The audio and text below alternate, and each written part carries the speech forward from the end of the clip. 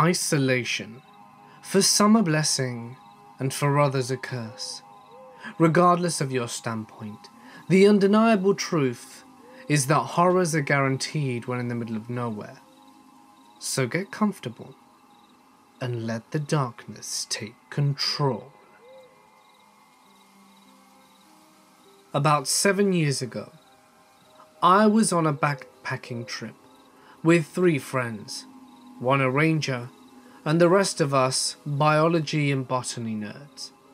And all 4 of us saw something that we cannot still explain. Day 1 went off without a hitch. It was a bit long, and there was a lot of elevation gain. But nonetheless, we set up camp and heated up some nice beans and rice under what can only be described as the clearest summer skies I can recall. This is up in Washington State, and the night sky from the mountains are just unreal. The second day was different. All 4 of us awoke shortly before dusk to a shrill scream. Not super uncommon. Most of us are pretty seasoned hikers and campers and backpackers. The sound of something getting killed is pretty universal. None of us could quite make it out. If I remember correctly, we mostly assumed it was a coyote. Anyway, it was pretty close, which is probably why it woke us all up. So we started scoping out a small radius around the campsite. We found what looked like somebody had put a bomb inside an animal. No evidence of an actual explosive, however. I'm just trying to give you the same picture I had in my head. A totally indecipherable heap of flesh and fur, probably about the size of a German Shepherd, with similar fur coloration too. We discussed how odd it was for a bit, then decided more or less, what you gonna do, and moved on. Best explanation was something tore into it and bailed, maybe by the sound of us waking us up. On the 3rd day, we're winding down from a fairly short day of hiking. We were all tired, I suppose. I remember us joking about being old farts now and not being able to hustle like we would a few years prior. The sun was just making its way down over the tree line while we busted out the whiskey and started boiling a pot of water for more beans and rice. I'll never forget this. One of the crew was just launching into a story about his ex, and it went something like this. Yeah, so she was just about the worst possible kind of... And then he gets cut off by a loud pop, which we all unanimously recognized and described as a tree's last leg snapping before it falls. We're all standing now, scanning the tree line. We're in a small clearing, aside from the single large tree we're next to. A few minutes go by without a sound. Nothing. Then we start hearing the forest's life make noise again. We all settle back in, presuming the tree would lean up against another tree instead of hitting the forest floor. But it sounded pretty close, even though there weren't too many trees we needed to be concerned about. i.e., it couldn't reach us if it fell in the middle of the night. Then another wail, like the one we heard on the first night, except more distant. I never sensed it, but one of the crew said it sounded like it was coming from a cave, like it echoed. So we went looking for a cave in that general direction. We were out for about 45 minutes before one of us suggested we should head back, as we were going to be out of sunlight soon. Never did we find anything like a cave that could explain the reverberation. More importantly, it was starting to get dark, and we were a little a ways from the safety of our tents. Heading back towards the clearing and our campsite from the woods, something catches my friend's eye. "Did you see that?" He's pointing across the clearing about 9 o'clock. We're taking a direct path to our campsite, so it's dead ahead at 12. We're all looking in that direction, scanning the tree line. Where what? Dude, I'm telling you, there, right there, was a person just beyond camp. He's visibly shaken by it. It's pretty obvious he wasn't fooling around or thought he could be mistaken. And if you're wondering, shaken, because we're no way near a road or town, and even the nearest trail is miles away. A handful of times I've run into other backpackers in similar ways, people checking out your camp, heading the direction of your fire. So the rest of us are pretty open, let's go check it out. But not our buddy.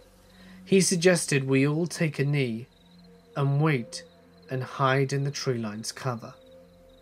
So there we are, kneeling in the brush, staring at our own campsite from the other side of the clearing, when we all unanimously see a figure start to move against the brush from 9 to 8 to 7, counterclockwise.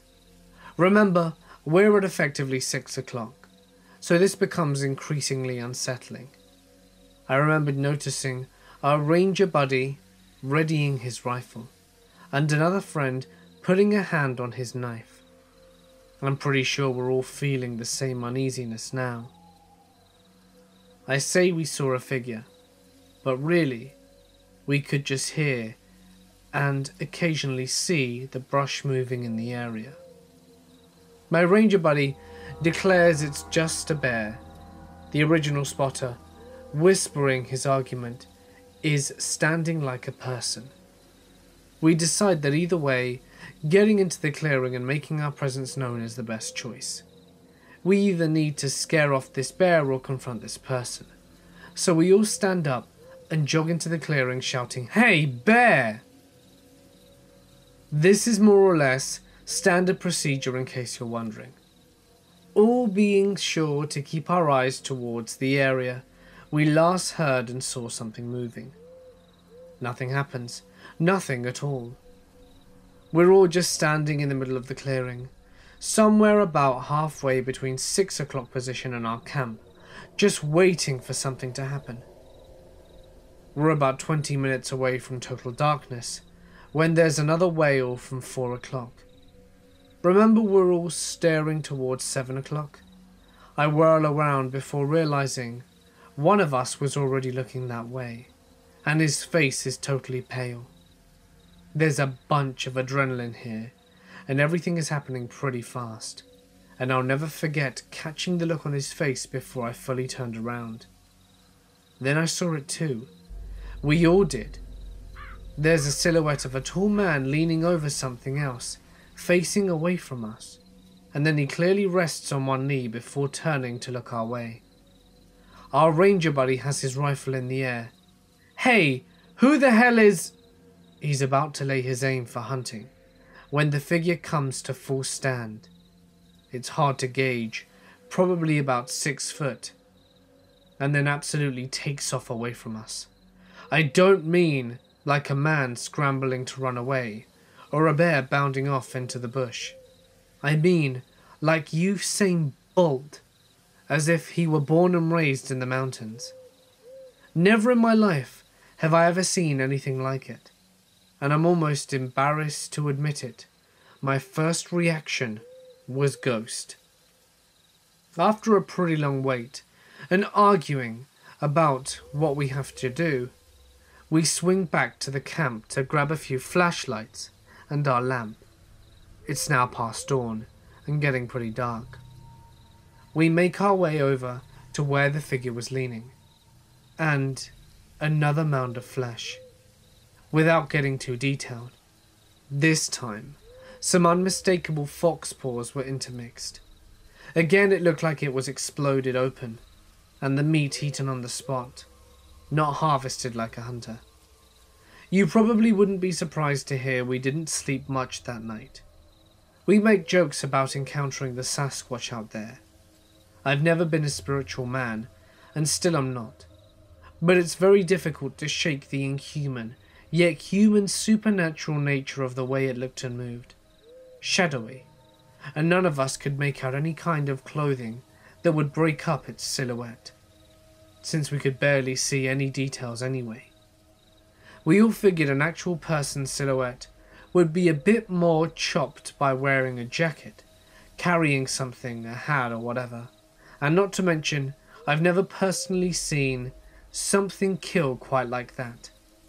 Closest thing I've seen is a deer carcass post-bear in a time of year that would have made it very hungry and aggressive, which wouldn't have been during our late summer hike. What gets me is we heard the same shrill wail 3 times, and the distance between our 2 sites and our day 3 site was close to 10 miles, meaning we were on the same general trail as it was, though none of us noticed any trail markings. Either that, or it was following us. A buddy and I were hiking the Appalachian Trail, only the North Carolina to South Carolina portion. It was summer, the weather was great, and we cross into South Carolina and meet a super nice elderly couple and talk with them and ate lunch. We made camp about half a mile from them after we part ways. So, we are about to fall asleep in our tent when we hear some rustling in the bush around the campsite.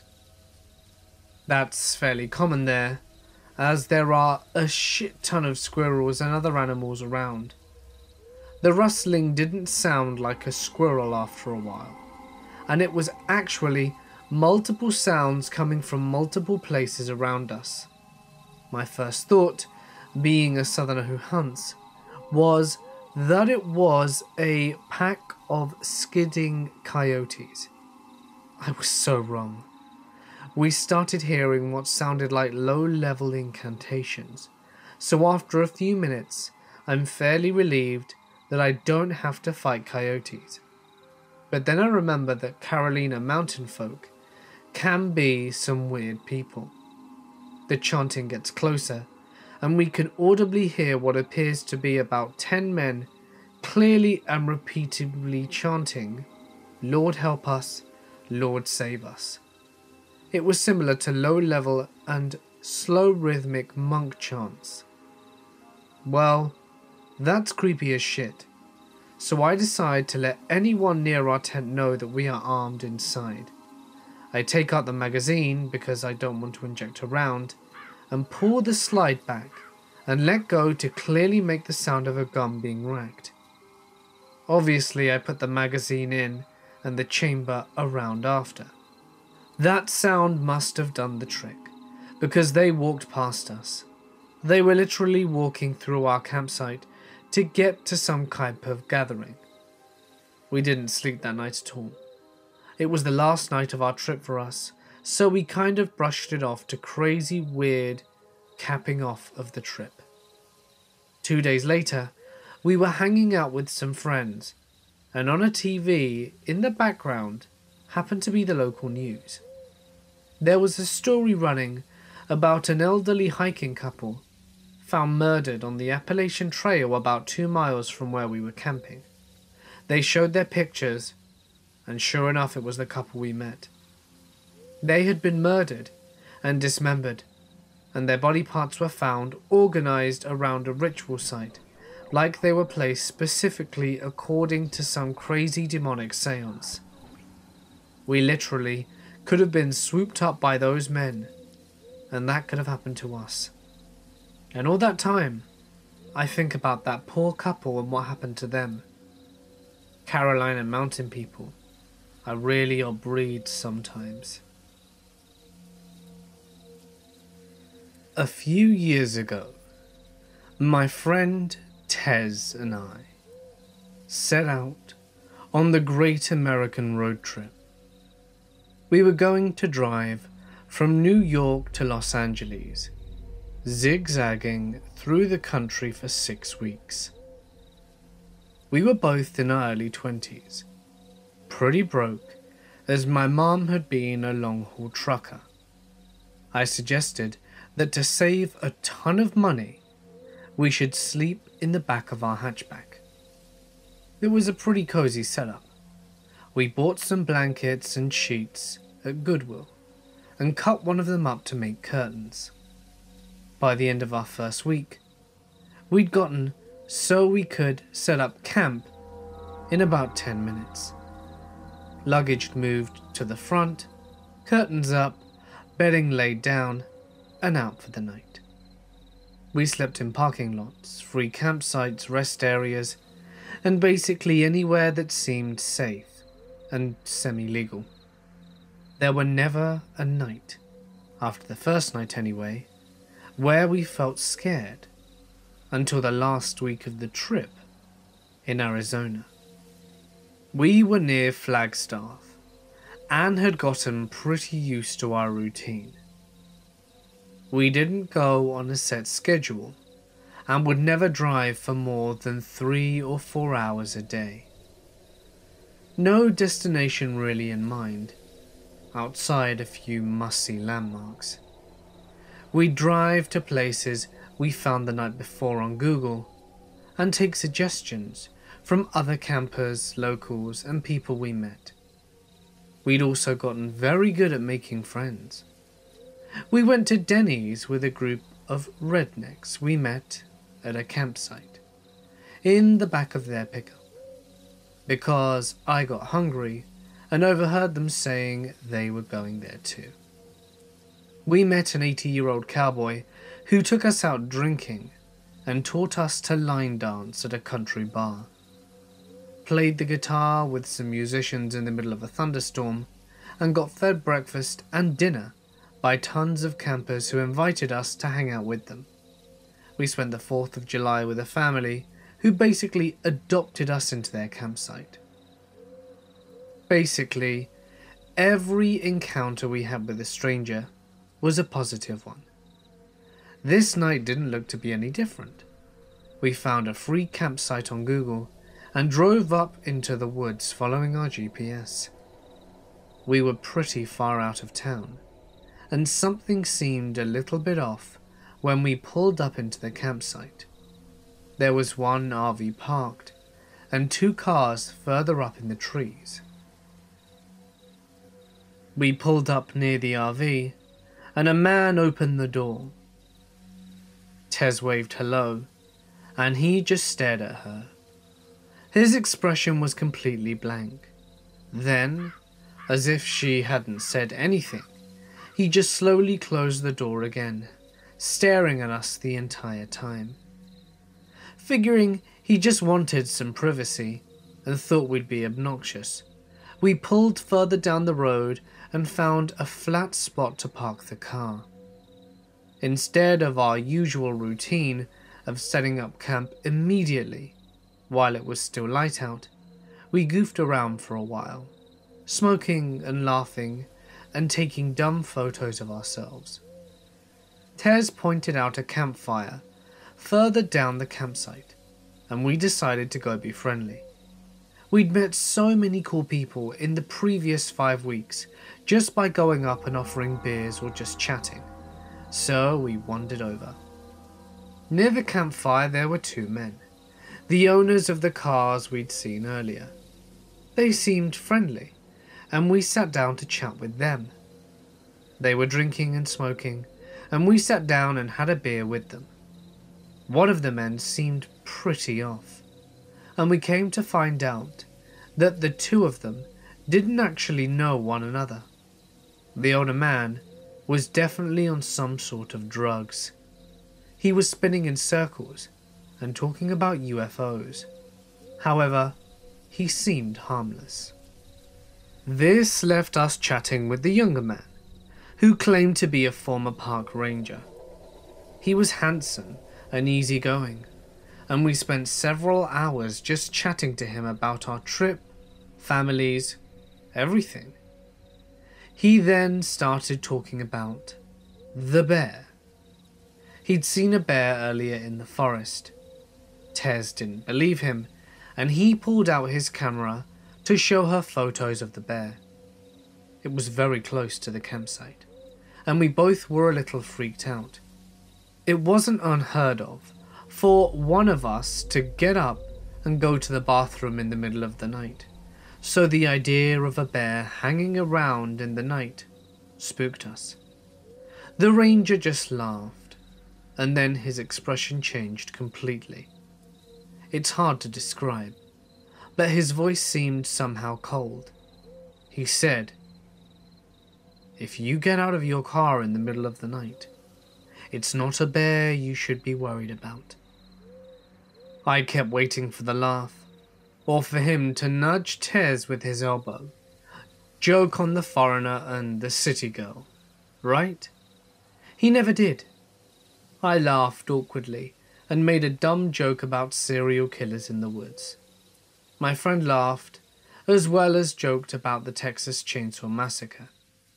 We moved on to another subject, but within 5 minutes, the ranger had come back to it and was talking about something grabbing us from out of our car in the middle of the night. No matter how much we tried to steer the conversation away from serial killers, he kept latching back onto it. The older man was high as a kite at this point, and was staring at the stars, not talking. We'd just awkwardly laugh and sip our beers to try and get on the conversation, and see if it hopefully led elsewhere. Then the ranger stood up and walked towards the cooler to get another beer.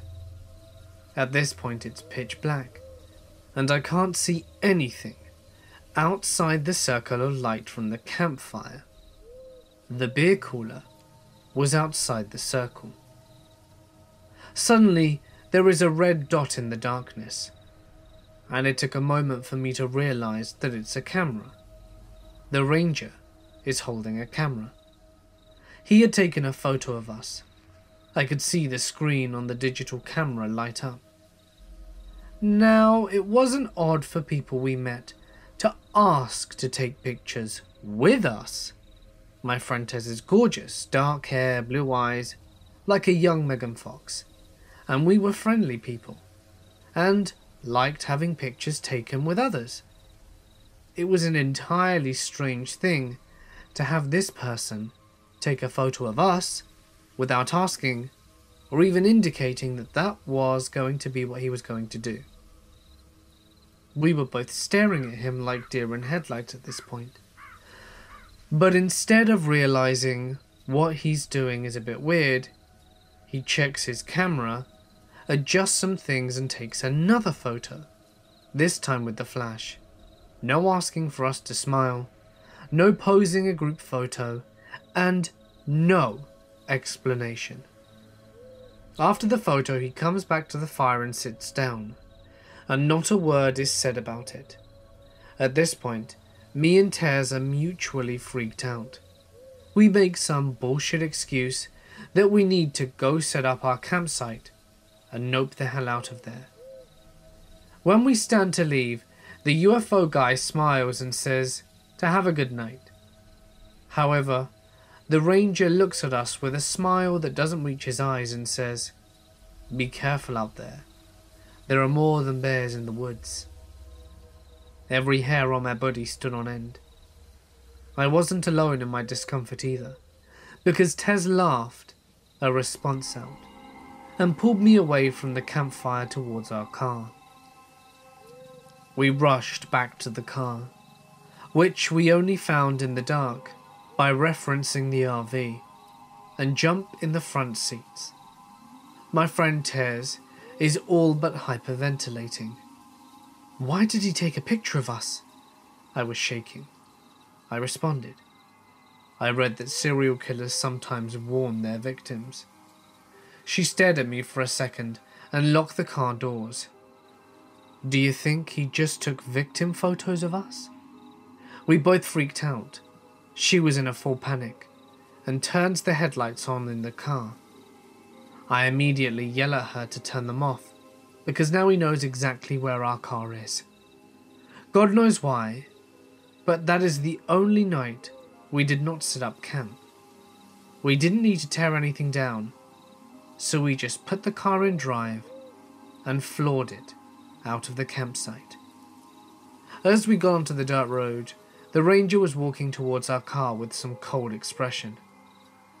As you can obviously tell by the fact this story is being told, we found another place to crash for the night, and fortunately, weren't his next victims. I don't know if he is a serial killer or not, but regardless, he certainly knows how to creep a pair of girls out. You see some interesting things working nights as a janitor, such as a life-size doll under the bank president's desk. You learn some hilarious quirks, like an official wanting the vacuum marks perfectly parallel on his carpet, because he gets upset otherwise. Sometimes you see things you can't quite explain, like the reflection of a dog in a mirror that is never there when you turn around, but shows up night after night. Some things are quite chilling, like when the building music would switch on by itself as I turned the lights out. Of course, being in empty buildings alone at night made everything take on an extra dimension of spookiness. One of the only things that truly scared me, however, because it was more tangible than the mirror dog ever could be, and potentially more dangerous than Glitchy Muzak. It was a miserable night, with blizzard conditions that are not uncommon in winter here. The wind was howling, snow was blowing, and it was dangerously cold. Altogether, the kind of night you don't want to be out in. My last building for the night was in the outskirts of town, in the real middle of nowhere. There were no nearby houses, and nothing in that area was open at night. In short, there was no reason for anyone to be out there, especially in that weather. The building was not a spooky one, just isolated. I made an absolute habit of always locking the doors of the building that I was working in, because even in a safe town, a female janitor alone at night seems like too easy a target. That night was no different. I know I locked that door, and if I hadn't closed it firmly, the strong wind would have. I went about my usual routine, turning all the lights on all 3 floors, and then setting up my supplies. The building had an odd layout, with a sort of bird's nest loft that the boss's office was in, overlooking the main floor. I usually started with a loft and headed up there, but realized I had forgotten something and headed back down. I was distracted, and this building always annoyed me, but I wasn't listening to music and didn't even have earbuds in, so I was very reasonably alert. So I was a little surprised to find the side door standing wide open, with the wind rushing in and snow already drifting up. I froze a bit, because there was no reason that door should be open. I checked the parking lot quickly, in case the building owner had for some reason showed up in the middle of the night. No cars but mine. After locking the door, I shut the building. I started searching the building, starting with the basement. I didn't see anyone, and nothing was disturbed. As my search reached the loft level, the reflection of the basement lights in the stairwell went out. Then the lights on the main floor went out, and I heard the door bang open and rattle in the wind. So I shut myself in the office for a while. Eventually, I admitted that I had to finish the building, or I would probably get fired. So I locked that door for the 3rd time that night, turned all the lights back on, and cleaned faster than I ever had before. I should have called the police, but luckily, nothing happened that night, or on any other nights since. This happened a few months ago. I am a female, and at the time, I was 18. Now, I live with my mother, stepfather, and younger brother in a 3-bedroom apartment on the bottom floor. It is a nice place with 2 balconies, which are about 8 feet off the ground, because the building is built on a rather steep hill in an isolated area. Now, the front door of the apartment is self-closing, and when it closes by itself, it slams rather loudly. Now, my family had decided to leave and go for some Indian tacos, and since I was home, they didn't bother to lock the door. I decided to stay home because I am an introverted extrovert and had already been social enough that day, and I wanted some me time. My family is located in a town in Nebraska that doesn't really have much crime. It is nothing like the part of the town that we originated from. It is a town full of military families that have plenty of money. Pretty much the only thing to worry about are the little city brats who've been spoilt so much they think they can get away with anything. Anyway, the apartment setup is quite simple. You have the front door with a little hallway, which, if you go right, you then have the living room, kitchen and dining room. Then if you go left, there is another hallway which has 3 bedrooms and a bathroom. Now, my room is the very first one in the hall. One cannot pass my room without me knowing. This was an intentional choice when we moved here, due to my anxiety and PTSD. I have problems with paranoia because of past experiences. My little brother was intentionally put between my bedroom and my parents at the end of the hall because of said paranoia. Mainly, my need to check on my family members after I've had one of my terrible nightmares. Now, I had laid back on my futon in my room, and I had my bedroom door closed so that I could enjoy my privacy without my anxiety kicking in and making me think someone in the apartment was with me. I was listening to true horror stories through my headphones and reading Naruto fanfiction on my phone when I heard the front door open and close. I glanced at the clock, and it read 7:36 p.m. I thought, okay, they're back, and my little brother will follow the same routine and burst into my room without knocking to bug me and let me know that they were home. I waited. Nothing. No yell from my mum that they were home. No jingling of keys. No door opening.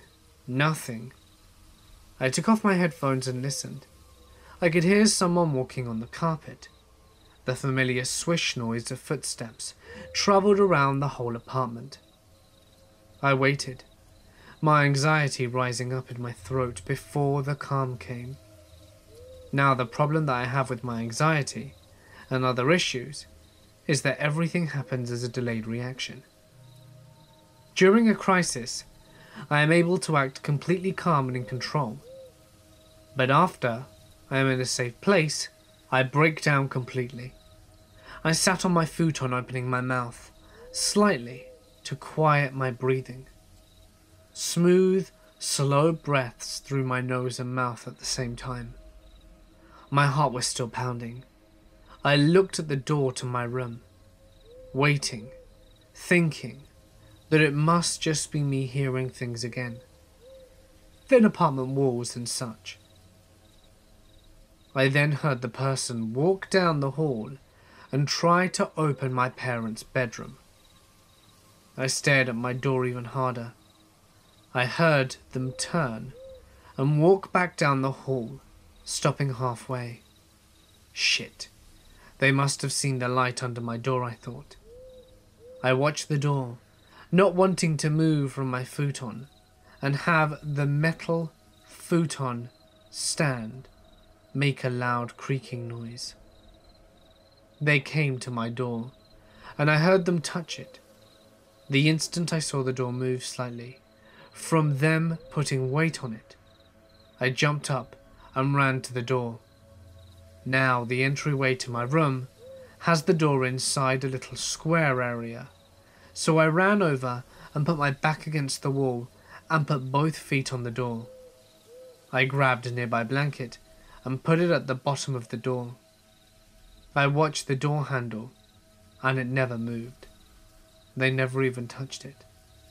The person on the other side just kept pushing on my closed door and latched door. No lock, just me holding it closed. I felt the door push against the weight of my legs and feet. I knew I wasn't imagining this shit. I could actually feel the door move. I still had my phone in my hand. I quickly turned to call the volume all the way up and dialed 911. A man answered and I gave him my address. The volume so loud you could hear the conversation, as if the phone was on speaker, and I explained the situation to the dispatcher, and we talked for a bit. He asked me if I had something to defend myself, and I told him I had pepper spray in my purse, but that it was 8 feet away from my bedroom door, and laughingly said that it's probably not a good idea right now. The dispatcher agreed with me. Now, during all of this, the person on the other side of my door had been listening, and it seemed as if they finally understood that I had called 911, because I heard them run through my apartment, over to one of the balcony doors, rip it open and run out. I informed the operator of this, and we continued talking until the cops arrived and they checked. Nothing was taken, and nothing was moved as far as I could tell. My family arrived to the cops being there and were freaking out. My mother nearly went mama bear, she was so freaked. So that's the story. Why you should always lock your doors, even if you're at home.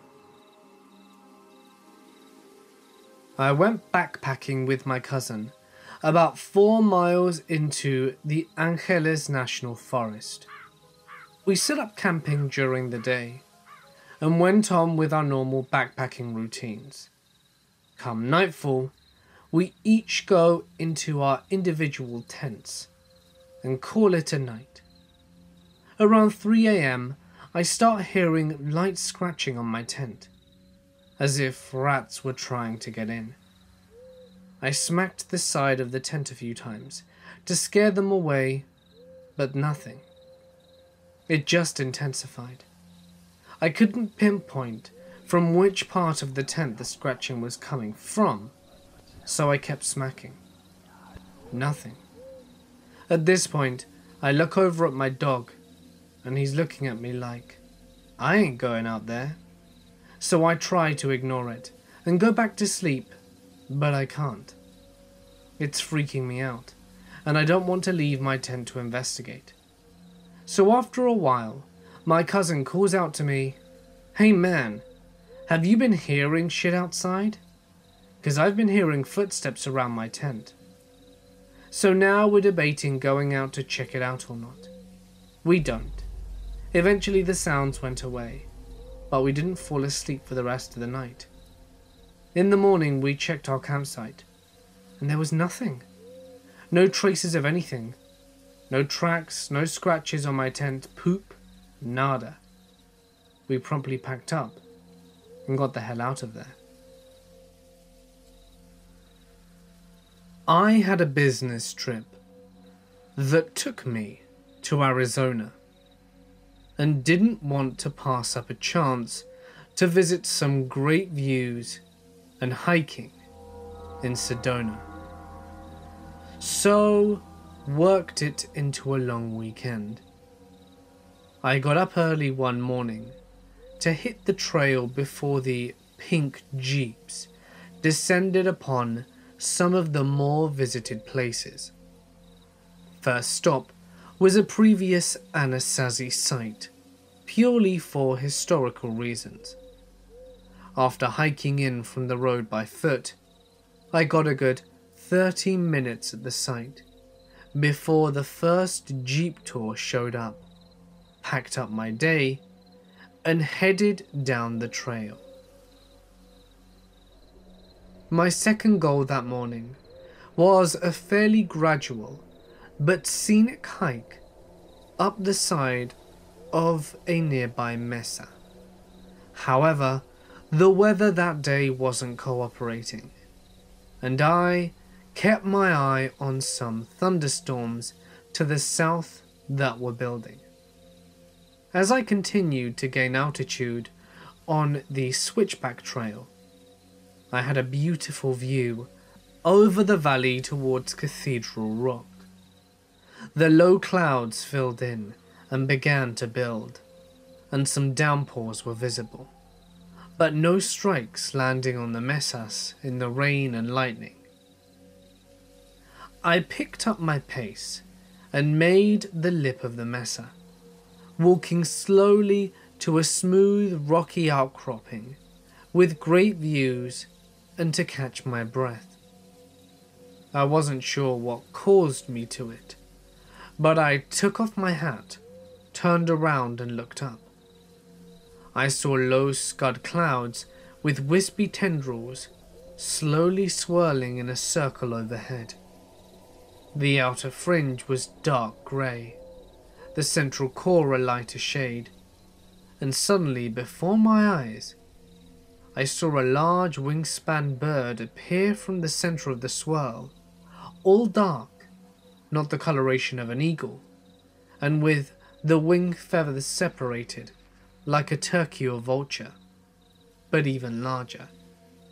I watched the bird as it drifted, sometimes with, mostly again, the direction of rotation of the cloud swirl, and I don't recall seeing it flap.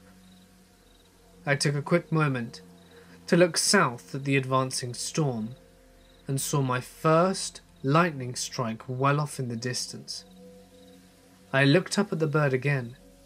It made a right-hand turn for the centre of the swirl and then vanished as it cruised across the centre of the swirl once more. I stood there for a good 5 minutes, processing what I'd seen, waiting for it to reappear, but nothing. Truly a mesmerizing natural encounter. I grabbed my pack and made tracks down the trail to make it to the vehicle before the storm that was approaching fast. Being alone on the trip, I really had no one to discuss it with, and mulled over the experience for the rest of the afternoon. I took a warm shower, dressed up, and then drove to an Italian restaurant, newly opened on the main drag in town. They didn't seat until 5 p.m, so I wandered into the German mineral shop next door to find some mementos to give to my friends when I got back home. The lady behind the counter wasn't friendly, not overly chatty, and looked the granola part that I would expect for such a place. Incense burned in the corner, and peaceful Native American flute music played over the speakers. She asked how my stay was in Sedona, and told her I was enjoying the views and the hiking. I told her where I'd gone hiking to see the Anasazi cliff dwelling, and she walked to an old yellowed map on the wall and pointed to the site. "This one?" she asked, interested. I looked at her and said yes. She was pointing to the site I had visited. I looked next to where she pointed, about where the mesa was, and a very large red swirl was centered there. The map had several of those markings, mostly around the perimeter of the valley. I asked her what they marked, and she replied, "Oh, those show where the energy centers are that the Native Americans discovered before the white men came to the valley." I hadn't told her about my trip up the mesa, but she must have sensed it from my facial expression and asked, "Did you see something up there you can't explain?" I had to admit yes, and without inquiring she said, "Yeah, it's a pretty active place. I like to go up to the mesa and get rejuvenated there, particularly when the weather is acting up.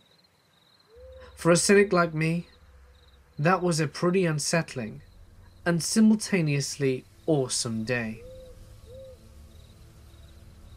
I will tell you the story my Uncle Joe told me at Christmas a few years ago. He had arrived in a leg cast, and we all wondered why. Well, he worked for the Water Resources of the United States, U.S. Geological Survey, outside of Billings, Montana. Uncle Joe is a tall, lean, athletic man that ran 5 miles a day during the week before going to work. He is an avid outdoorsman. One day, he was out in the mountains leaning over a creek to collect a water sample when he heard a loud huffing noise behind him. He turned and saw a grizzly bear running towards him. Joe knew better, but instinct took over and he jumped into an adrenaline-fueled sprint. He got 2 steps before the bear swatted his leg and hamstrung him. He collapsed to the ground and pretended to be dead. The bear stopped, sniffed a couple of times, then turned and ambled away. Joe didn't know why the bear had approached him, but his running away told the bear he was prey. Fortunately, the bear wasn't hungry that day.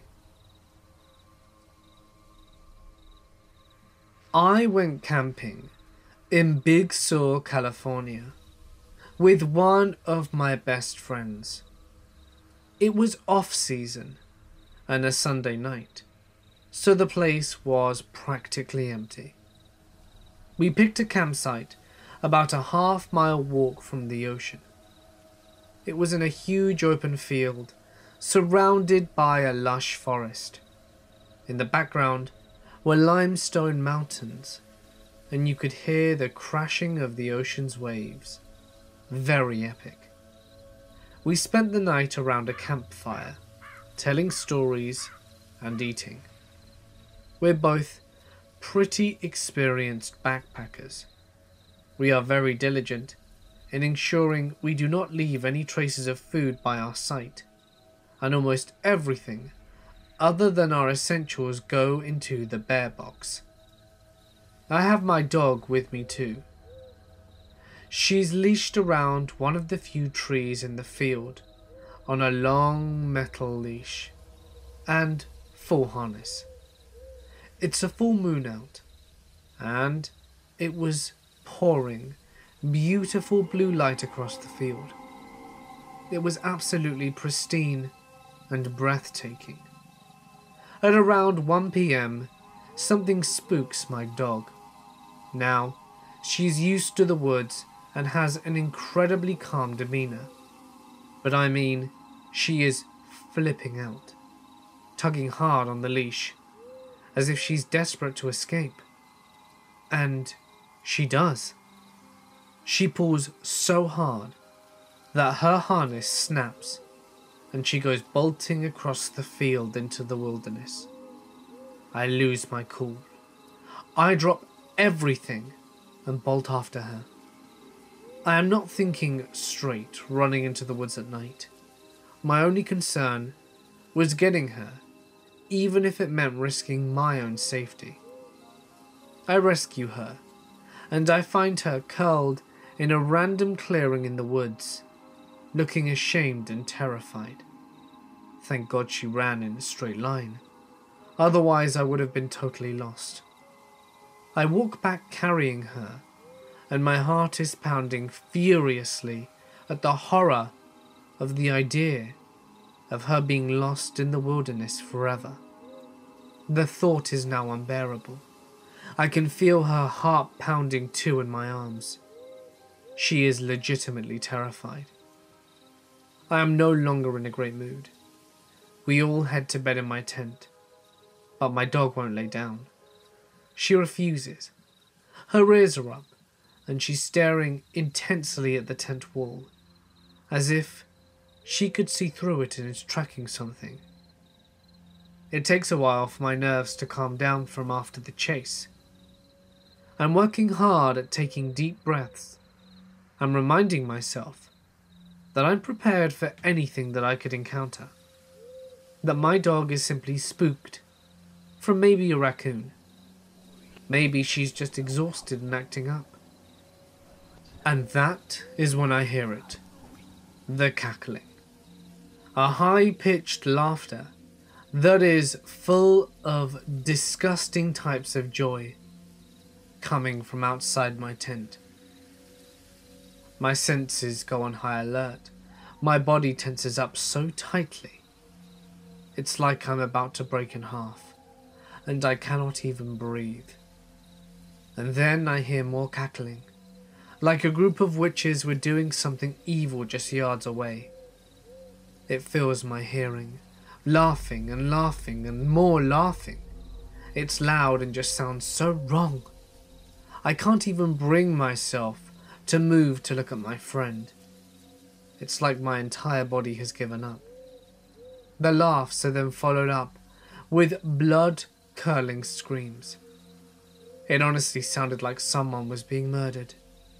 It was full of panic and horror and sadness. Dear God. It could have been wolves or coyotes killing their prey, but it sounded so distinctly human. The laughter, the sobbing, the screams. Finally, my friend says, "What the hell?" I even begin to laugh a little, because the situation was so intense and wild. I had no idea how else to react. I couldn't handle this. I suggest that we bolt for the car. It's a mile away, so we decide to wait it out. We just listen to the laughter and screaming until it fades away, and even when it's over, I don't bother going out of bed. I was performing research on various tree bacteria in the woods when a shirtless, heavy-set man comes out of nowhere with a seriously dangerous-looking axe. He's sweating and smiling, as though he has just got done chopping. Mind you, we're in the middle of nowhere between two bordering states. It's uncommon to see anyone other than patrol. Like a bumbling idiot, I announce my feelings and inquire about his axe. His response? "Yeah, it's pretty sharp. No problem cutting through somebody if you're not careful." Immediately I noped out of there, walking at the brisk pace I could without running. Tried patting on my radio every now and then, hoping he'd think it was working. And it wasn't. I looked behind me every so often, and he just stood there the entire time. Some say he's still there to this very day. Hey guys, it's Mort here, and thank you so much for listening.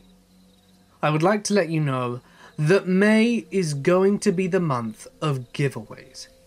There are lots of prizes to win, and you can decide what exactly they're going to be. Go into the community tab of my channel.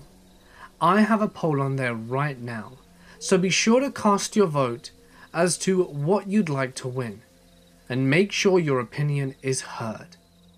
A subscriber also mentioned in a previous video comment that they would like a competition to win a slot in a video reading a story. If any of you guys are interested in having a go at narrating a story, be sure to drop a comment to let me know. And if there is enough interest, we'll make it happen. No doubt some of you saw yesterday's title and thought, "Yoga? How can yoga be scary?"